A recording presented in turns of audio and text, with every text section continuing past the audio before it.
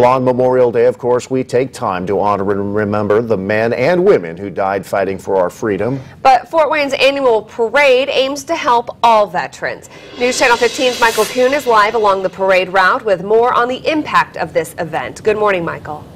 Good morning, Pat and Alyssa. I am live at Northside Park along Parnell Avenue, where that parade will be starting off today, and this year's theme is Women in the Military. This morning, we have the pleasure of being joined by a female veteran who has helped put this all together with the VA. Now, we are joined by Rosemary Anderson. Rosemary, thanks for being here this morning. Oh, no problem. My pleasure. Now, you told me earlier that you are a third-generation Army veteran. So what does this day mean for you and the theme this year of women in the military specifically? I think it's really important. My dad had 6 girls. My dad had 6 girls and 2 boys, and I'm number 7, and I'm the one that decided to join the military. I just thought it'd be a great opportunity. It would help me grow up and mature and learn discipline, and also pay for college. So that was some of the things I enjoyed, but I think it's great to serve our country and to keep our freedoms so that we can enjoy the things that we enjoy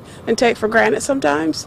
Yeah, absolutely. Now, today is definitely about remembering and honoring those that have fallen, but it's also about honoring the veterans that are still living. You know, talk a little bit about that and the importance of the parade today. I think it's very important to honor those that serve all the way back from the Civil War to present day, because their sacrifice is great. Without it, we wouldn't have all the freedoms that we have. And when I was stationed at Fort Myer, I would walk past Arlington Cemetery, and it was nice to see all of the headstones over there and just remember all those veterans that died for our service. And it was really cool, and I'm glad that they're honoring women veterans, because we do play an important role in the military, and we have contributed a lot to keep our country safe as well. All right. Well, thank you so much for joining us, and thank you for your service. If you want to enjoy the parade along Parnell Avenue today, it starts here at Northside Park, goes all the way to the Coliseum, and there will also be a service after the parade. The parade starts at 11 o'clock today.